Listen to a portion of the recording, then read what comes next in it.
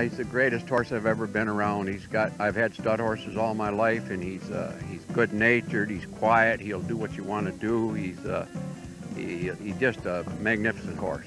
Give me a little bit of the of Such Hustle's racing career. Well, he raced for Doug Ackerman, of course. I never raced the horse, but I bought him from Doug Ackerman and Richard Staley.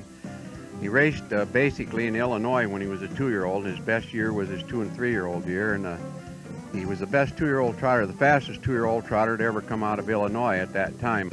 The stud fee is negotiable, and we advertise him at $1,000, and I think next year we're going to charge a little more and maybe get a little less, but we won't have so much hassle. You're going to charge a little more because of the Blackwell, of course. Yeah. How did the mare come to Such Hustle?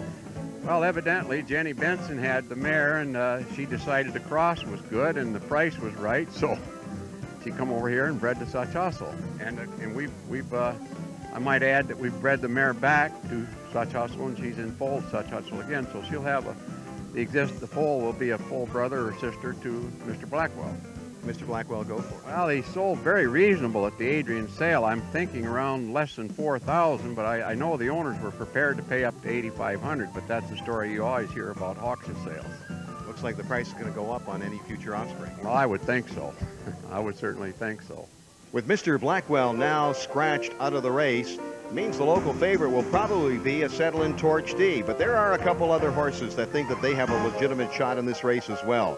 Coming up next, the post parade for the 2-year-old trotting colts from Bad Axe on Michigan Hoofbeats.